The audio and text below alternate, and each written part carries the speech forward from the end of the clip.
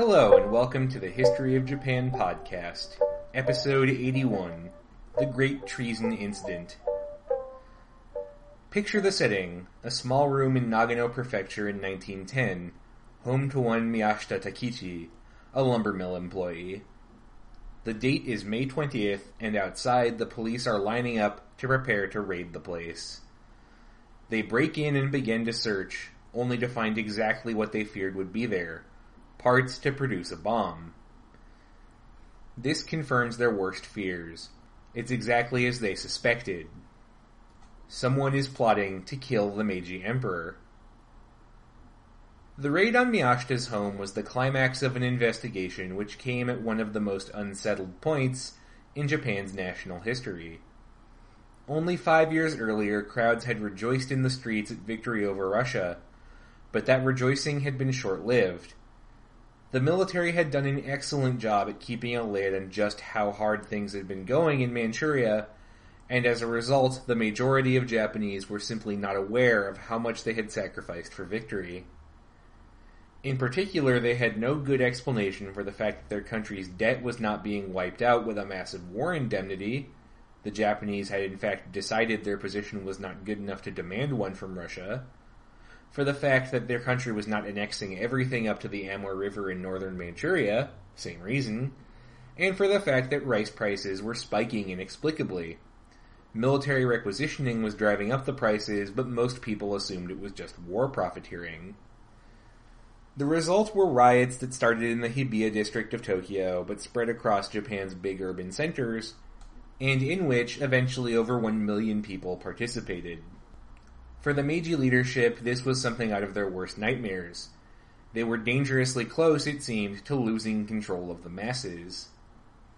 You see, perhaps because some of their first experiences abroad really coincided with the high watermarks of the European left, the Paris Commune, for example, or the steady rise of the German Socialist Party, or the early days of the British Labour Party, the leaders of Meiji Japan were always very worried about the threat of leftist ideologies like Marxism, anarchism, or socialism. They worried that Japanese industrialization would naturally bring these same problems to Japanese shores. In part, that fear actually spurred these leaders to be more progressive than they otherwise would have been. Borrowing from the playbook of Otto von Bismarck, who did the exact same thing in Imperial Germany, the Meiji leadership, led by Ito Hirobumi, Yamagata Aritomo, and the fiscal expert of the bunch, Matsukata Masayoshi, decided to implement several reforms to preempt a lot of the issues socialists traditionally drew support from. In particular, they arranged for the passage of factory acts regulating working conditions and hours in the 1880s, at which point Japan had less than 50 factories across the entire country. The idea basically being, we'll need these laws eventually, so we might as well have them now. This kind of system is referred to as a social monarchy. In essence, the monarchy provides reforms normally associated with socialist parties in a sort of paternalistic way designed to attach the people more directly to their ruler, who cares, clearly, so deeply for their well-being. Despite their best attempts to keep a lid on things, however, the radical left began to gain strength in the early 20th century, and that scared the hell out of the Meiji leadership. It's kind of hard for those of us born at the tail end of the Cold War to really grasp, because we tend to think of ideologies like anarchism or socialism as that thing your slightly stoned friend from college won't shut up about. But at the time, these were really potent ideologies that scared a lot of establishment people because of their potential for forcing radical change. This was particularly true of anarchism, which as an ideology had motivated a wave of assassinations in Europe and America during the latter half of the 19th century. Tsar Alexander II in Russia in 1881, President of the Republic of France, Marie-Françoise Sadi-Carnot in 1894, Empress Elizabeth of Austria-Hungary in 1898.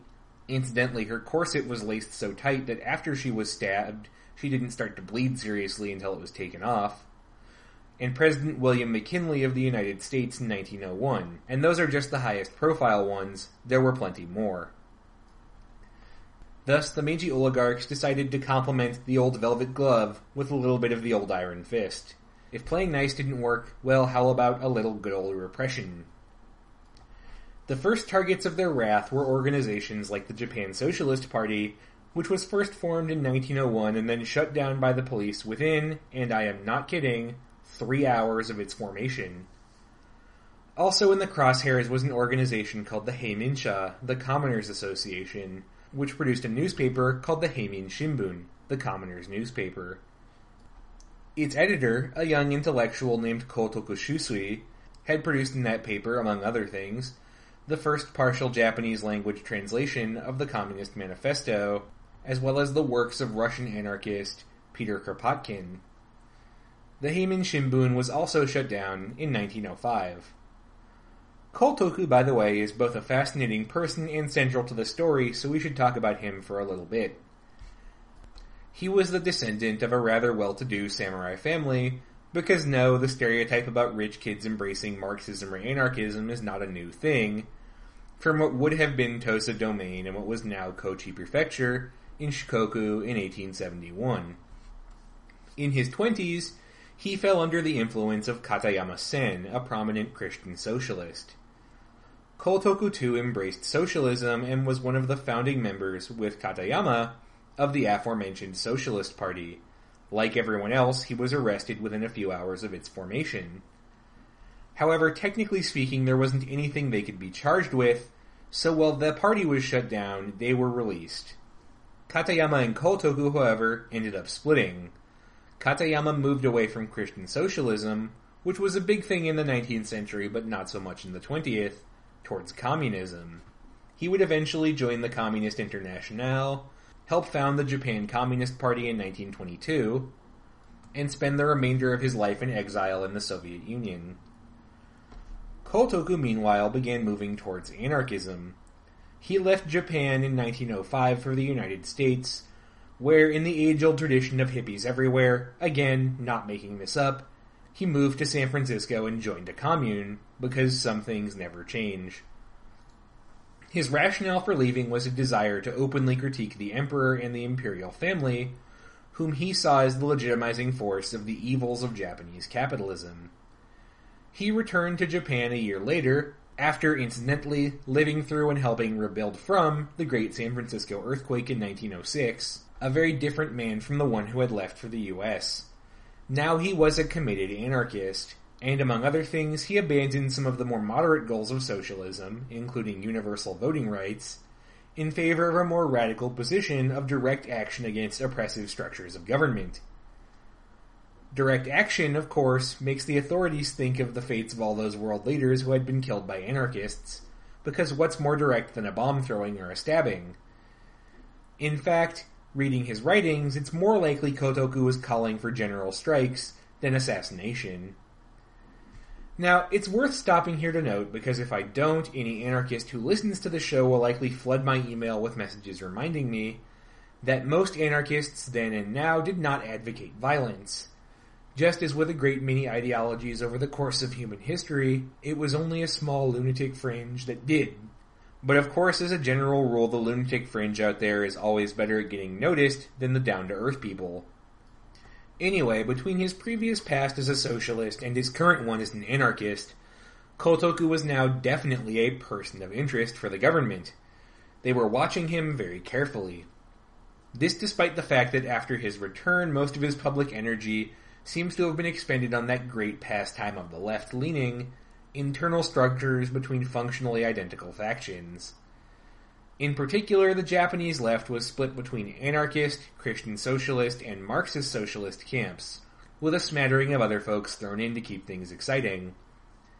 It's all very Byzantine and vaguely reminiscent of the whole People's Front of Judea versus the Judean People's Front bit from Monty Python's Life of Brian.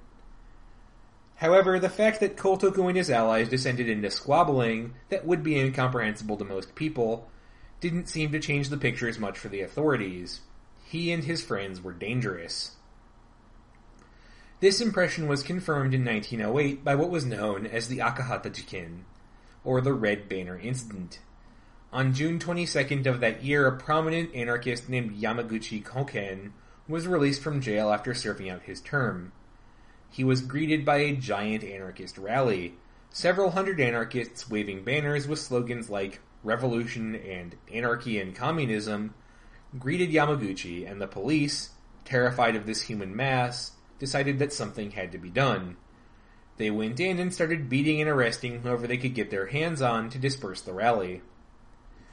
In the wake of the incident, the new Prime Minister, Katsura Taro, who had taken over a few weeks earlier from our old buddy Saionji Kinmochi, future Japanese delegate to Versailles and tutor of Konoe Fumimaro, decided that he would crack down on the troublemakers. He began to push for even more police power to be deployed against socialists and anarchists. And that leads us to where we started. On Katsura's orders, the police began digging, and through their infiltration of anarchist cells, sometimes I really wonder how many of these cells were actually anarchist, and how many were all just police informants snitching on each other, they came across a plot. Someone had talked about killing the Emperor, and apparently one of the people they'd spoken to was Kotoku Shusui. So the investigation continued, given more urgency by the assassination of Ito Hirobumi, since his assassin, Anjun Gun, was often incorrectly described as an anarchist, a label he's sometimes still given today, though he was not. He was very much a nationalist. The plot the authorities had come across was very real, though only 5 people were involved in it. One of them, by the way, is someone we've talked about before, Kano Sugako. She was one of Japan's leading feminists, and like Kotoku Shusui, had started out a Christian socialist and moved towards anarchism over time. Kano had also been in a relationship with Kotoku Shusui, though by 1910 they'd broken things off. Her life story is absolutely fascinating. She was born in Osaka to a family of merchants in 1881, and became involved in socialism because at the time it was one of the few ideologies out there unquestioningly dedicated to the idea of women's liberation. She became a social critic and a journalist, but over time more committed to direct action. Unlike in the case of Kotoku, who was definitely not involved in this assassination plot against the Emperor, she definitely was.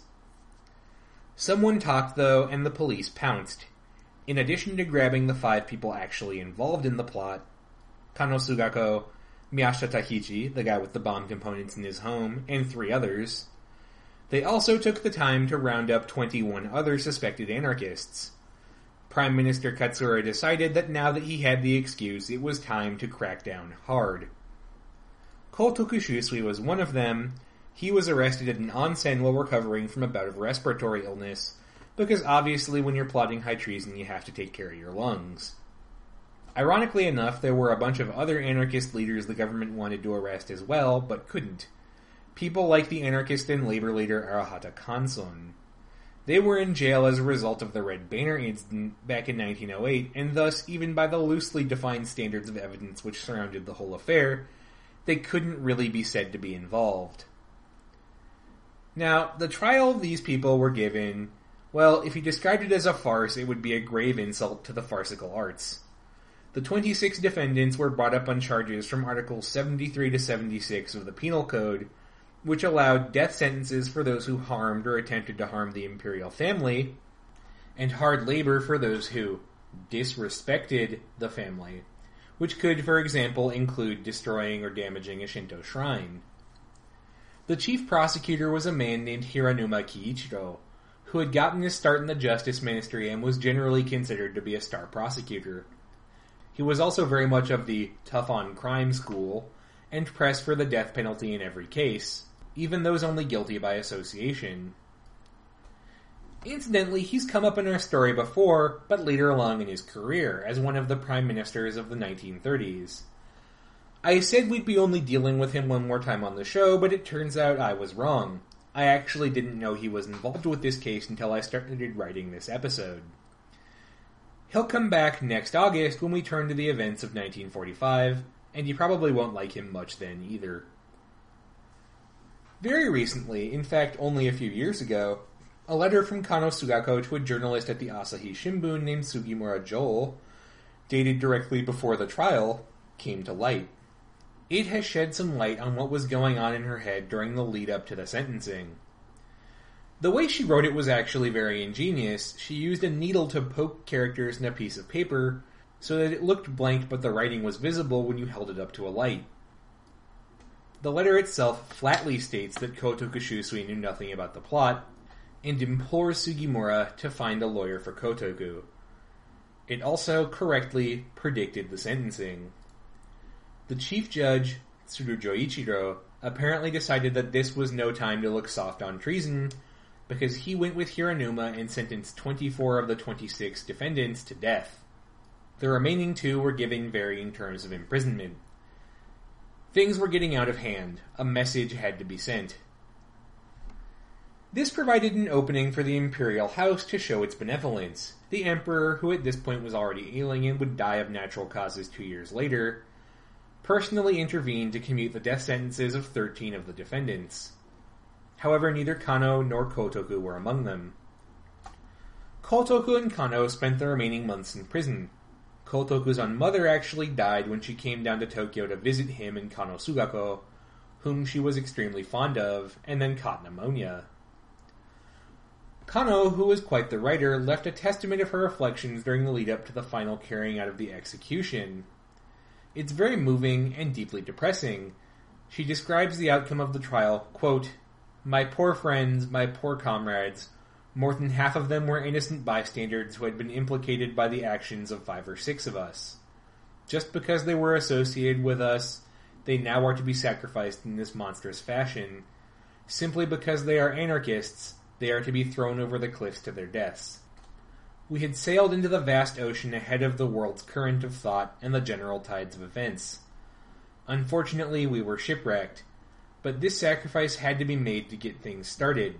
New routes are opened up only after many shipwrecks and dangerous voyages. This is how the other shore of one's ideals is reached. After the Sage of Nazareth, Jesus, that is, was born, many sacrifices had to be made before Christianity became a world religion. In light of this, I feel our sacrifice is minuscule." End quote. The majority of executions, including Kotoku's, were carried out on January 24th, 1911. Kano Sugako was executed the next day. Her execution was particularly politically explosive since she was the first woman ever executed by the Meiji government. The story has a sad postscript. After his death, Kotoku Shusui became a martyr to the Japanese left, both because of his intellectual presence before his death and because of his show trial leading up to it. The trials, rather than undercutting the Japanese left, actually galvanized it to a degree. In fact, in 1923, someone tried to avenge him. As then Crown Prince Hirohito was riding to the Diet to open a new session, he passed Toranomon, an area between the Imperial Palace at Akasaka and the Diet building at Nagatacho. A gunshot rang out. The shot missed the Crown Prince, though it did hit a Chamberlain in the entourage. The perpetrator was tackled shortly after and revealed to be one Nanba Daisuke. Nanba Daisuke was actually the son of a prominent Diet man, or representative, who had started his life fairly nationalist. He actually considered joining the army, but was converted to radical leftist politics. Among other things, he said that he planned to assassinate Hirohito in revenge for the death of Kotoku Shusui. Unsurprisingly, Nanba Daisuke was convicted of high treason in short order and hanged. But now the fear was back. The radical left had not been forced underground by the trials, and now someone had yet again tried to assassinate a member of the imperial family. To make matters worse, the hard left was even more entrenched than it had been before. Like we covered earlier, the Japan Communist Party had been founded a year earlier in 1922, and while the socialists had gone under, the anarchists had not. The communists, if anything, were growing far beyond anything the other two had ever managed. They were even openly getting into academia in the form of Marxist economists like Kawakami Hajime. Clearly the crackdown initiated by Katsura was not working. He, by the way, had been forced out of office shortly thereafter by a scandal we covered in another episode. Basically, he proved unable to control the army. Something even harsher was necessary. The result was the Peace Preservation Law of 1925, easily the harshest and most authoritarian law in Japanese history, and used to justify the vast majority of the repression that would happen in the 1930s and 1940s. The law was written by the Home Minister, who was, wait for it, no one other than our old friend Hiranuma Kiichiro, the prosecutor from the Treason trial. The first 2 articles read, quote, anyone who organizes a group for the purpose of changing the national polity, or of denying the private property system, or anyone who knowingly participates in said group, shall be sentenced to penal servitude or imprisonment not exceeding 10 years. An offense not actually carried out shall also be subject to punishment. Anyone who consults with another person on matters relating to the implementation of these objectives described in Clause 1 of the preceding article shall be sentenced to penal servitude or imprisonment not exceeding 7 years. The remainder of the law went on to specify that inciting others to these activities was also punishable by penal servitude, that financially supporting anyone found guilty of these crimes was illegal, and incredibly that you were still guilty even if you broke the law outside of Japanese jurisdiction. A Japanese citizen writing an editorial in the United States about changing the Constitution would be arrested upon returning to Japan. When a dietman, questioning the utility of the new law, attempted to undercut Hiranuma by pointing out that the way the law was currently worded, a legislator could be arrested for suggesting an amendment to the Constitution, Hiranuma responded that that dietman was absolutely correct. It says right in the Meiji Constitution that only the Emperor can propose amendments, so anyone else doing so is a violation of the peace preservation law. This draconian bit of lawmaking would become emblematic of totalitarian Japan, and incidentally it would also be one of the first laws repealed under the U.S. occupation government. The peace preservation law really is the ultimate legacy of the Great Treason incident. The fear with which the Japanese elite looked at the radical left prompted them to put into place a totalitarian system of repression that was then seized by the military and turned on the society it was supposed to defend from radicalism. Kano Sugako and her 4 compatriots thought they were attacking the linchpin of an oppressive system. In reality, they never really had much of a chance of getting their plan off the ground, and all they did was provide an excuse for a crackdown.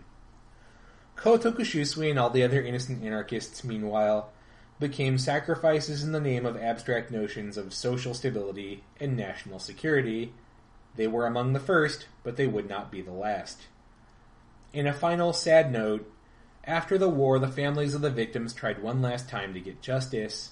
They requested a retrial of the case since, legally speaking, the original verdicts were still on the books. Even after the war, Kotokushusui was still legally a traitor. Their request for a retrial was denied by the Supreme Court of Japan in 1969.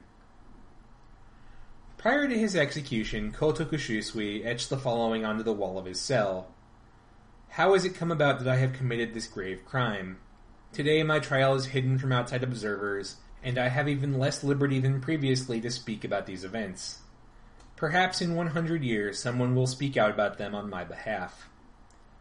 Well, I guess I'm 3 years late, and I'm not the first to bring this up, but for what it's worth, Kotoku, you were right. That's all for this week. Special thanks this week to Pierre Prue and Jerome Van Epps for donating to support the show. To join them, to find out more about this episode or any other episode, or to submit ideas for future episodes, check out the podcast webpage at www.historyofjapan.wordpress.com or our Facebook page at facebook.com/historyofjapanpodcast. Thanks again for listening, and I'll see you next week for the life and career of one of Japan's sleaziest politicians, Ozawa Ichiro.